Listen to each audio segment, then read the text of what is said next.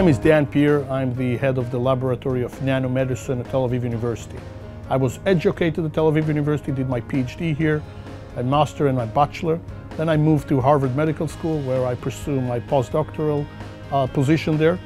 And I was recruited back in 2008 to establish the lab of nanomedicine. Our lab is focusing on trying to manipulate cellular function in order to generate novel therapeutic approach to treat mainly leukocytes-implicated diseases.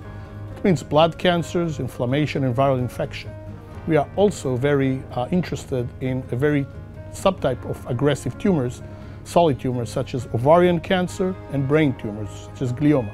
So this is our cluster particles. You can see tiny particles. Inside you have chemotherapy or any therapeutic payload. It can be RNA molecules, it could be proteins. And so it gives you a variability, and it could be joined. Actually, we can interrupt different type of therapeutic payloads inside those particles. And it have a special coating, and this coating goes only to cancer cells and not to healthy cells. It will bind only to cancer cells by a natural mechanism.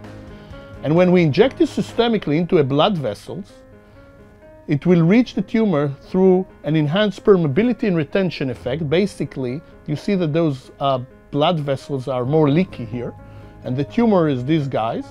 So the first step will be extravasation of the payload into the